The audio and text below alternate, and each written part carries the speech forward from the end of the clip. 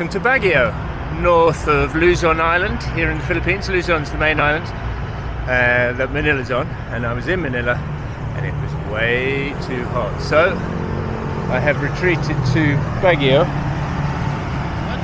Good morning.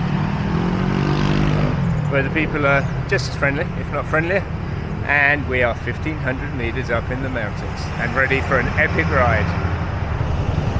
Lots of lovely traffic, even here in the mountains. Big old city, Baguio. Now, I wanted to go straight on, but it seems straight on isn't an option. So, we go with the flow.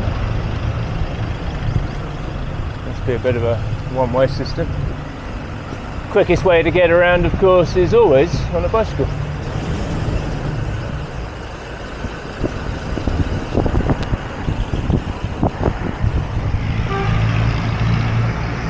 Going past the Baguio Botanical Gardens, which looked very nice from a quick glimpse, so I'll have to come up here for a visit, not with my bicycle. So we've gone from Muslim country, Hindu country, now Catholic country. Still got the jeepneys here. Up and up we go. Nice little view down onto one of the big cathedrals. But we're climbing up and up through the pine trees. Baguio dotted with pine trees, pine tree forests. Houses just dotted over the hillside, as is often the case with these hill towns. Baguio was apparently developed, or shall we say, utilised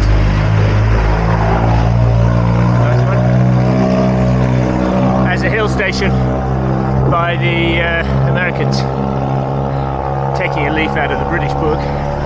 We know a thing or two about hill stations after sweltering in the Indian heat. But yeah, much cooler up here, although interestingly the locals are all complaining that it's way too hot. Okay, I've been climbing for 274 meters up now, so we get a nice view back over Baguio. Well, over part of Baguio. That's just a little bit of it. You can maybe just see it through the trees, just completely carpeting the hillside. It is a big old city. I will check the population for you and stick it on the screen below.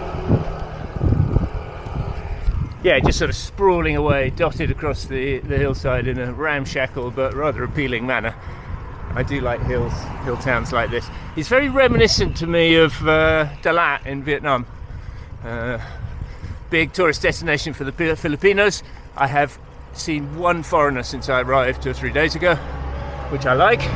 And Dalat was very similar. Dalat was very much a Vietnamese tourist destination and not particularly well known by foreigners. Lots of pine trees, lots of lovely climbs, big descents. Yeah, definitely some similarities. And now we've done all that climbing, we're going to go all the way back down. Up and down, I think, will be the order of the day. Not much flat.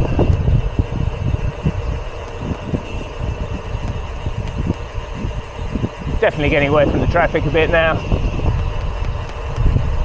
Though with a population this size and the sort of access point to the whole mountain region of the north, I think it's always going to be a little bit busy up here.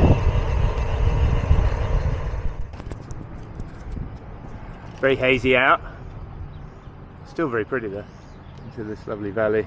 Some farm terracing on the very steep slopes. Pine trees, a few houses.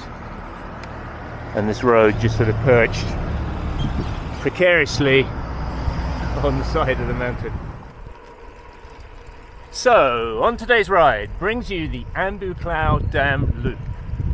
66 kilometers long. Wait a minute, I thought you said this was an epic ride. Hold your horses, people. 66 kilometers long, 2,500 meters of climbing. For those that don't know, 2,500 meters of climbing is a lot. anyway, 2,500 meters in 66 kilometers is a heck of a lot. That's sort of verging on 3,500 per 100 kilometers, and that's a lot.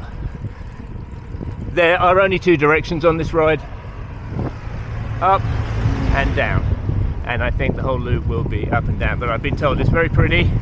The dam itself is supposed to be a bit of a sight, and I'm really looking forward to it. There's nothing better than a first proper ride in a new location where you just no expectations, don't know what's coming, just find out.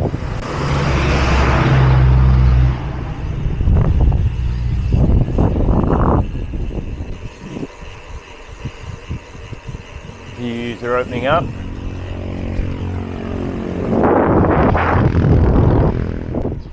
I think it was in the last video in Manila that I was saying I don't make any plans, or I don't make many plans when I'm visiting a new country, because I need to see the conditions when I get there, and this is the perfect example. I mean, I did have some loose plans to go traveling to other islands further south and explore. Philippines, as I'm sure you know, is a big archipelago. I'll check the number of islands, stick it down below for you, but I suspect it's quite a lot. Yeah, experienced the oven-like conditions of Manila, came up to Baguio, 1,500 meters up, and now I think I'm just gonna stay here. Very simple little dwellings. Oh, a ginger cat. Lots of cats here. Not quite as many as Manila. Manila, I don't think I've ever seen quite so many cats in my life. A lot of very tough street cats. Yeah, I can see I'll stay in Baguio for a few more days. I got a cool place to stay. It's like a hostel that my friend Carl put me onto. He was here like a year ago. Back over. It's a hostel, so it's dorms, but like capsule style. So you've really got your own private space, and it's got everything you need really. I can make breakfast. Got a fridge, a kettle, shops nearby, and at least 2 decent veggie restaurants.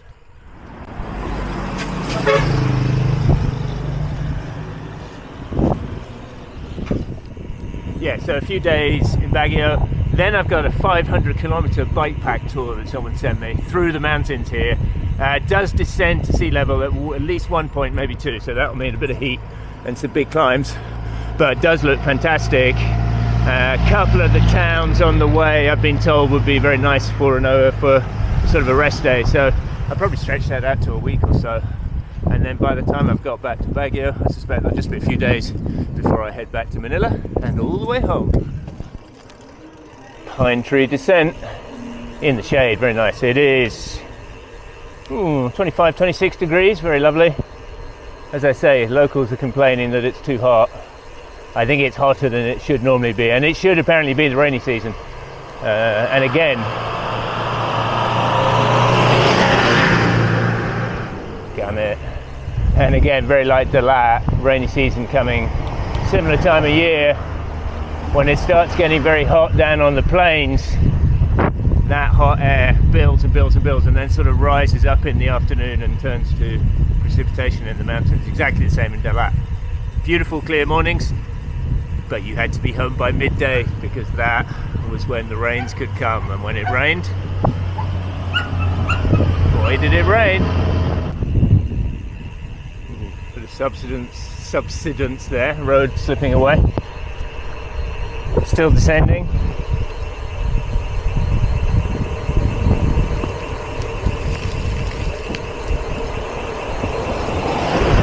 Not a lot of traffic now we're away from Baguio, I have to say.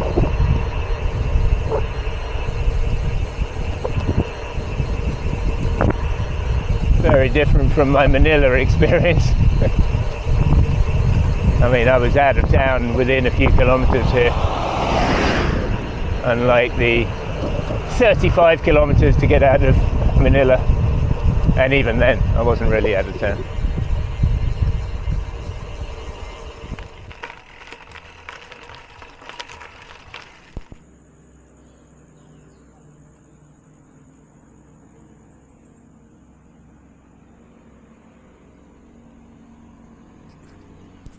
long descent now, all the way down there. See the road snaking down. We're going to drop down to about, I think, 700 meters. Yeah, so Baguio was at 1500. We're going to drop all the way down to about 7, and then climb all the way up to 1700. Nice 1,000-meter climb, a little bit more actually, I think, more like 1100. That'll be the main climb of the day, but not the only one. Road surfaces are excellent, I have to say. There was a crunchy bit in town for 100 meters or so, but often is the case that in town the roads are not so good. But here, surfaces have been very good, very smooth, very road bike friendly.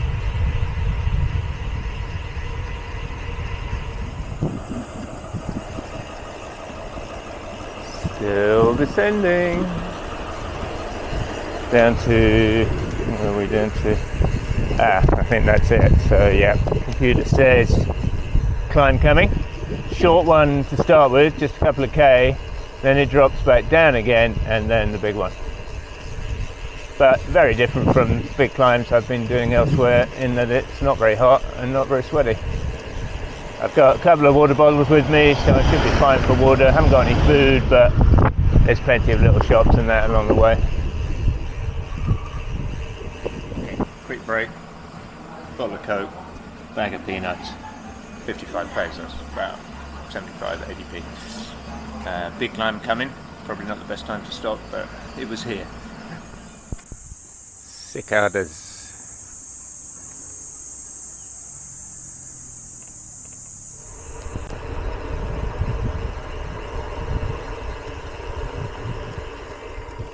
Well, there's a couple of bridges here, I think. Don't know if I want to take this one. Let's have a look. Ooh, no, that's rideable, I'd say. Let's go and have a look. I'm not going to ride across it. I think there's a real bridge up ahead. Looks a little bit precarious.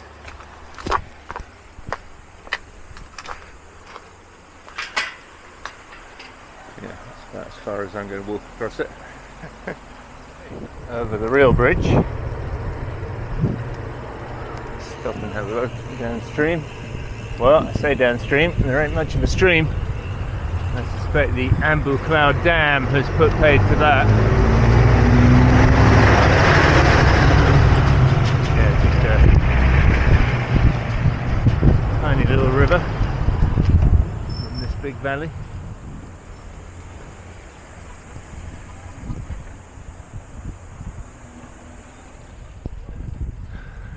Interesting views. Caution, landslide prone area. You see this netting that's been put up to offer some protection.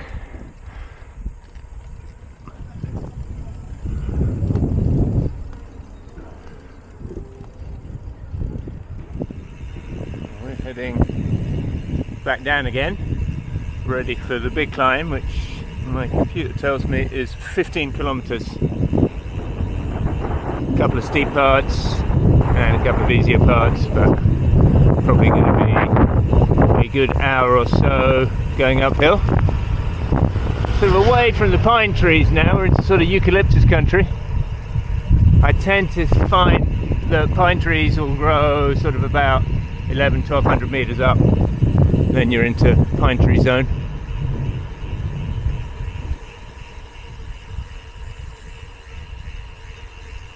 Seen better days. Mangoes are growing. Still got a way though.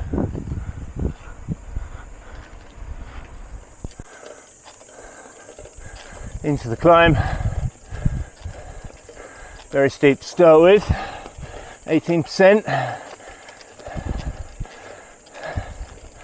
I think that'll settle down in a minute. Get easier for a while, and then looks like the second half is a lot steeper. A little bit warm down here. It's only 700 meters altitude. 1,242 meters to be climbed apparently. A little bit more than I thought. Okay, very hazy out, but there's the dam. We're not actually riding down to it, we're just riding up the climb next to it, but that's, and you can see there's a body of water, big lake inside. So yeah, I'm guessing that's the Amber Cloud Dam, and that's probably as close as we're going to get, because we're going straight up there.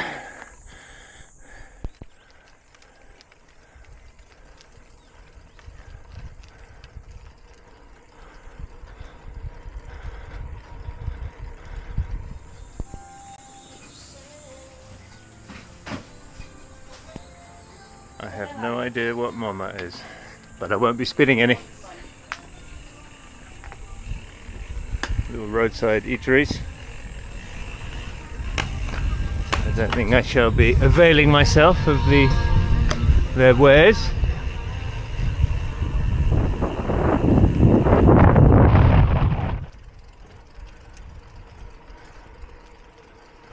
Thousand meters up now. Starting to feel a little bit fresher, the air. I mean, still toasty, but not too hot, not too sweaty. I've still got a bottle and a bit of water. Definitely a bit out there now though. There's no shops or anything. I think we'll probably have to do a few more kilometers before we can resupply, but I'll be fine. Getting back into the pine trees as well. Hardly any traffic. Roads still very good, except where there's been landslides, and then, not surprisingly, roads are a bit damaged. And it looks like a big landslide region this, though that danger, of course, mostly during the rains.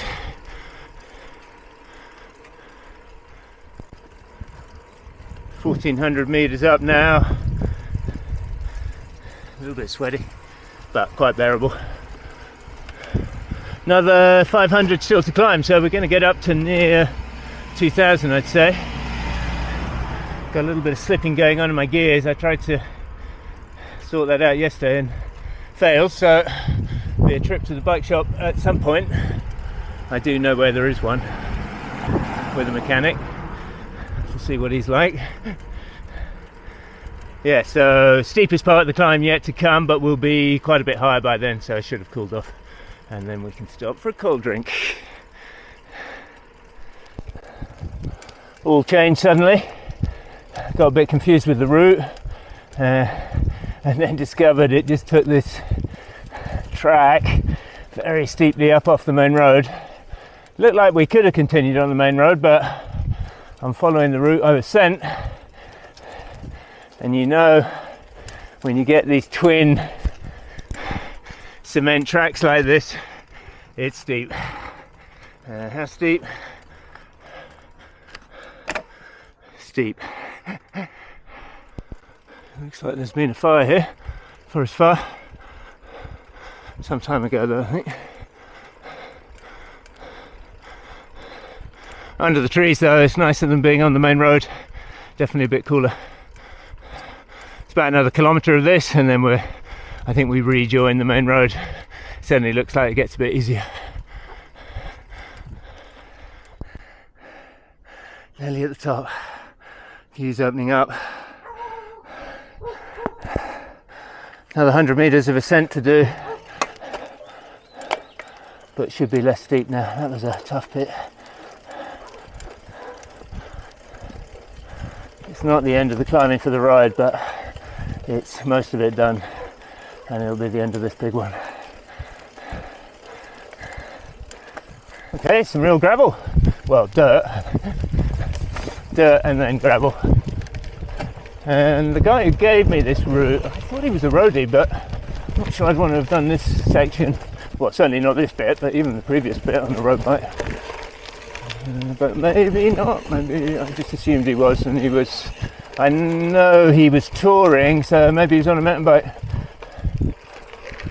There's a surprising number of cyclists in Baguio, considering how hilly it is, and I have to say most of them are on mountain bikes of some sort, but I know there are some roadies here. Hopefully I'll bump into them. I did get an invite for a Saturday morning group ride at 5 AM. Why roadies have to be so masochistic? It's not hot. You don't need to go out at 5 a.m. It's not like being in Manila or Java, but roadies do like to punish themselves even more than just climbing up long steep climbs. Mountain bikers, very different story. Final ramp, very steep, 20%, a few hundred meters of this, and then we should be done. Whew. Certainly feeling this. Oh, clouding over. Alhamdulillah. Okay, we're at the top. We are nearly 1800 meters up. It's the highest I've been so far. Looks like some sort of, maybe a strawberry farm down there. I'm very low on water, down to my last few sips, so I need to replenish, and soon. And into a little town. Hopefully there's some sort of store, convenience store here. That looks like, no, that's sort of a hardware store. Looking for that's a little shop, but I need one with a fridge because I want a cold drink. Not a lot happening. Keep going. Okay, we're about 50k in, still some climbing to do. Progress is very slow. We're averaging about 15 kilometers an hour, which is slow, but it's basically been all climbing. Anyway, I got a nice bright blue Gatorade. I'm going to eat my peanuts, get a bottle of water as well, and then we'll continue. It's only another 20k, but still a bit more climbing. I'm guessing the interior of the bus was full, so that's the last space. Guys just hanging off the back of it.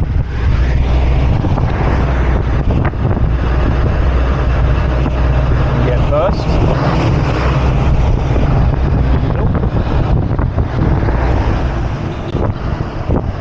Still getting a lot busier now. Last stretch, about 10 or 11k.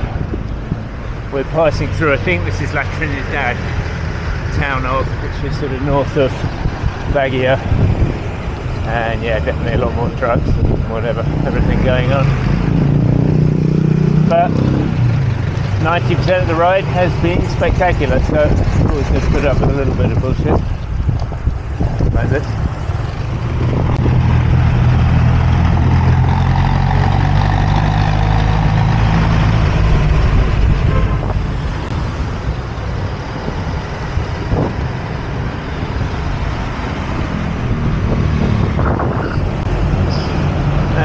Back into Baguio. Right, here's the plan. Food.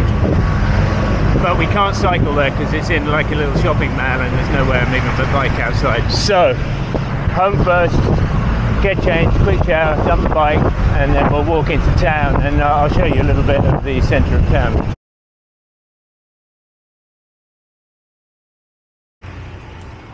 First thing, up the steps. I've only been here, I think this is my third day. I've been up these steps so many times. Little restaurant I did eat in, quite hideous.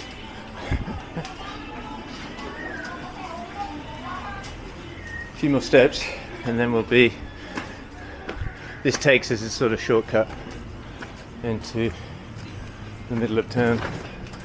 And then it's about a 5-minute walk to the restaurant.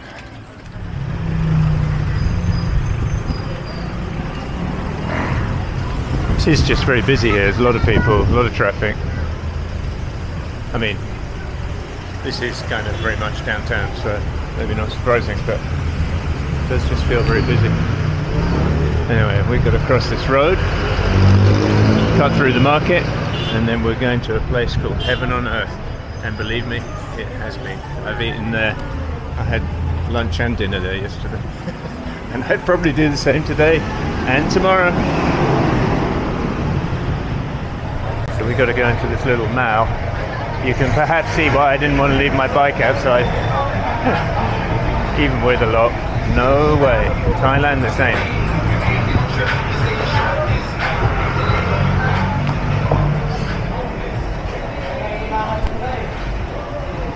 So the setting of this restaurant leaves a lot to be desired. It's not very exciting. However, food is very good. It's basically various prepared dishes, and you get rice and then choose 2 or 3 from today's selection. And there's the selection. I'm going to have those meatballs and pumpkin maybe, and some beans. I'll go for the triple. Here it is. Red rice, peaberry rice, some sort of gluten-y meatballs. I've had those before. I had the beans before as well. And then squash with green beans and tofu. It is very good, and it's the best food I've had in the Philippines so far, which is why I keep coming back.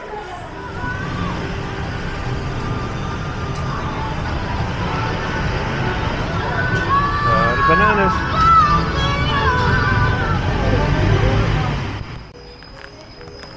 Back down the steps and home for a rest. Well, I hope you enjoyed that one. I certainly did. My first ride in Baguio. Definitely won't be the last. So, we'll see you soon on today's ride.